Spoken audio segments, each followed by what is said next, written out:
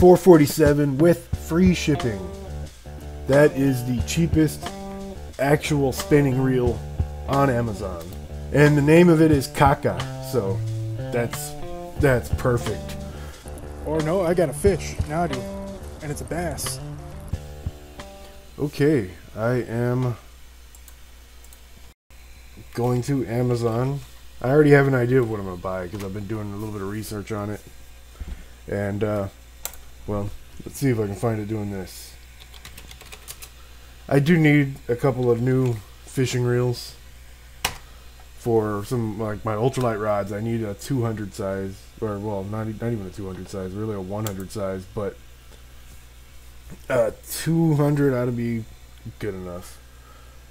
You see, most of what comes up on Amazon is all sponsored advertisements, like bestseller sponsored right there. This one, the first one that comes up, sponsored right there. Golden Fish 2, like that thing looks ridiculous. That is weird. That thing looks weird. It looks like a vintage antique style. And let's see.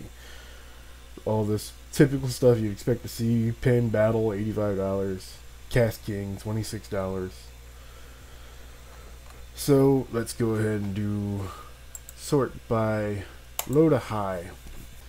This one starts at a penny. I've already looked at these. They're like $13 shipping. So these do not count as the cheapest reels on Amazon. Here you go. This one here says $12.99 shipping. Reel seats and everything. That one's just a bag. Most of them are ice reels. And then you start getting the sponsored stuff again. That's totally throws off your order of that you've requested or that you've set up, like the sorting by price. That sponsored stuff, they throw those in the middle and it throws you off. It's going to be a pain in the ass to find it because that's what people do. They list it for a penny and then they charge you like $20 shipping. That's actually kind of cool. Little miniature fishing reel keychain. See, there you go. This one's $3.59, $11.99 shipping. There are some on here that are cheap with free shipping, so you've got to sort through all the garbage to find them, even though they probably are garbage themselves, but still they're not mislabeled like some of this other stuff is. There we go. Well, that's one of them, but that one's $4.29 plus $3.99 shipping. We can do better than that. There it is, right there. And the name of it is Kaaka, so that's perfect. $4.47 with free shipping. That is the cheapest actual spinning reel on Amazon. And its name is Kaaka, so you know what you're getting. And it's a red one. Let's see. Oh, four. They're all about the same price. Let's see, what color do I want? Gold. So silver. There we go. Okay, let's go with the black and silver one. Add to cart. And yeah, we're gonna wait till this gets here and finish this video. And maybe my voice won't sound so bad by the time it gets here.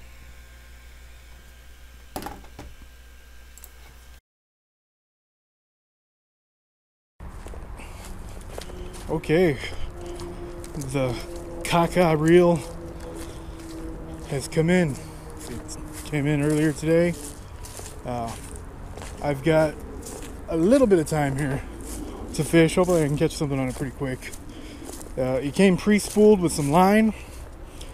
I have no idea about the quality of this line. It's probably really cheap and not very good. It's probably going to be like 4 to 6 pound line, 8 at the most. And but yeah, I'm going to use it and see how well it works. So far it seems like it's pretty solid. I have actually bought these before and they were a lot cheaper and a lot more cheap plasticky. This seems a little bit better, but it's still the same thing, so we'll find out. And as to be expected, since this is cheap line and who knows how long it's been on this reel and whatever warehouse it came from, it's got some line memory, coil memory to it, so I really should run it under some warm water, but I don't have access to warm water at the moment, so I'm just going to use it as it is, and hopefully the cold water will straighten out the line.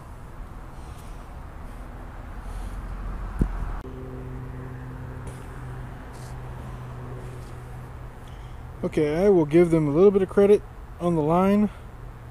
My knot didn't quite come out right, but the line, when I tied it together here, the line feels pretty good. It feels pretty strong. It's fairly thin, but now that I'm feeling it in my hands and pulling it together, it feels like it might actually be 10-pound or 12-pound line, which is really too heavy for this reel, but this line feels pretty good. I mean, we'll see how well it works, but it feels good. Alright, what I'm actually going to use is a black Runcl finesse worm. And I'm going with black because the last time I was here I was catching some sunfish that were super dark. So I think black is going to be the color to use. These sunfish were so dark they were almost black. So yeah. The last time I was here was my backyard baits video, so if you saw that, you know what I'm talking about. So I've got that hooked up. Got it. Feels good. It feels like the right size reel for this rod. Here's the first cast with it. Actually cast it pretty well. Probably a little bit too far. Reel it in some. It landed in some debris over there, so hopefully it's not snagged. I don't think it's snagged, but no, I got it through. This line is impressing me. Every time I get snagged, I can pull right out of it. Whatever this line is, this line alone is worth more than the reel. It really is.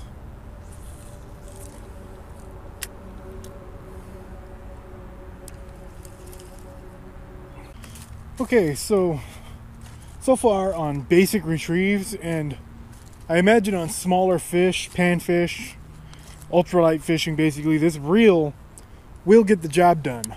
But unfortunately, I think if you hook into something a decent size, you'll probably be able to land it with it, but like getting snagged and really heavy fish, I don't think it'll hold up too much.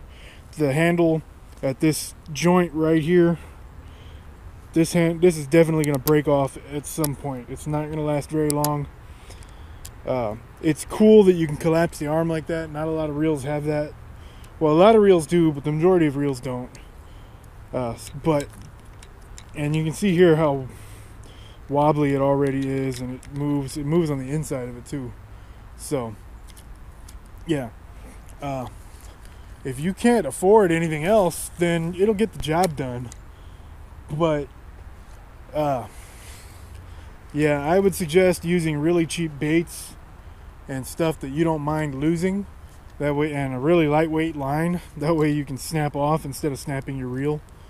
But I don't know, it's I haven't caught anything on it yet, but it's living up to its name, the Kaaka reel.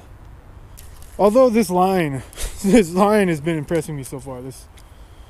This cheap Chinese line is worth the amount that I paid for the reel. So maybe it is a better deal than I'm giving it credit for. Are you kidding me? I got snagged in the same spot again. Or no, I got a fish. Now I do. And it's a bass. I think it's a bass. It's either a giant sunfish or a bass. There we go. Oh, he slipped off. Oh my god. That was at least a 1-pound bass. It's been so long since I've had a bass out of this section. That's highly disappointing, but I had a good look at him myself. You probably couldn't see him on the camera. But that was a nice bass. I got snagged, and then when it popped free from the snag, I guess he grabbed it. Or maybe he grabbed it and took it under the snag.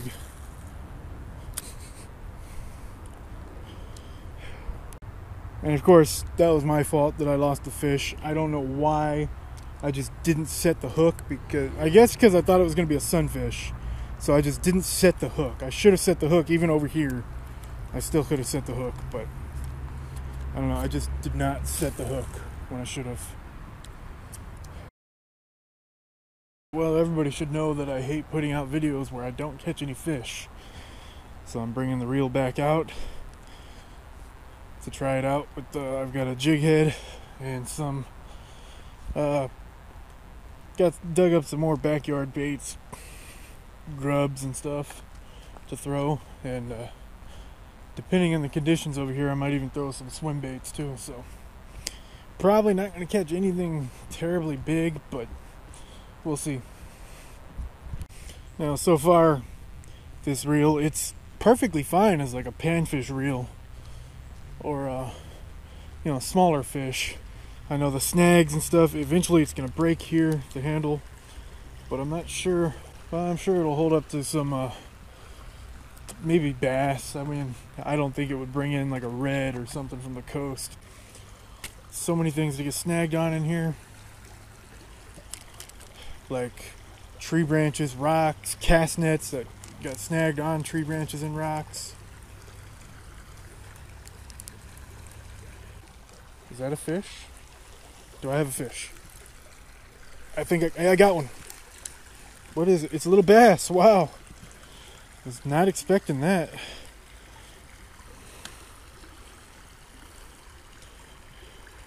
Pretty cool.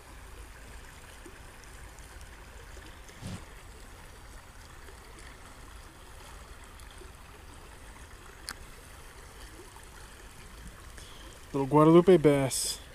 That's pretty sweet. Alright, whatever these things are, they've got like a face on their tail end.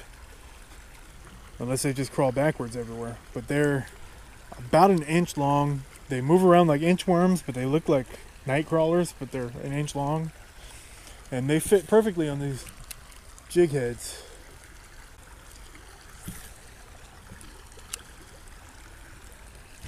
Now it's oh, I got a fish. I was just about to start talking about the retrieve on it, and I got one. As you can see, it handles small fish like this little bluegill here perfectly fine. And it's a fairly slow retrieve. So, I mean, I think it'd be good for like maybe little inline spinners, small jig baits, or jig baits, swim baits, stuff like this. Sometimes I prefer just a slower retrieve.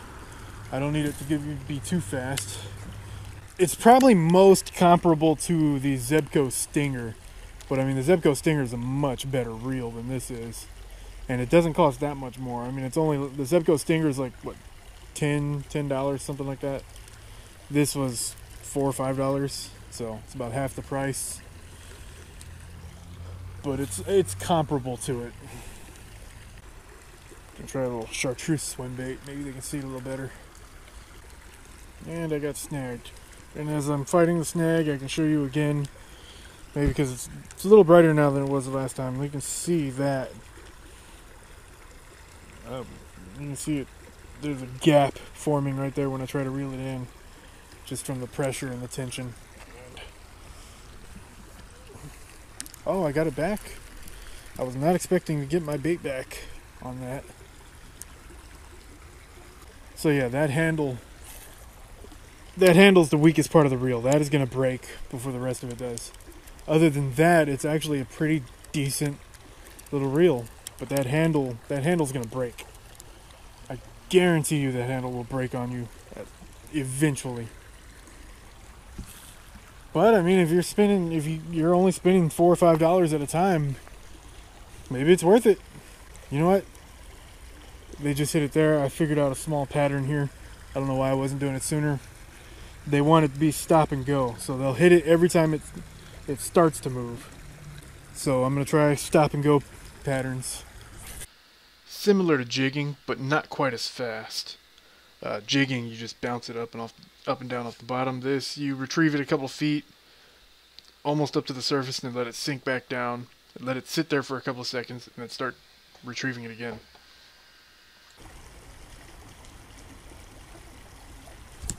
Oh, I got him. Got him.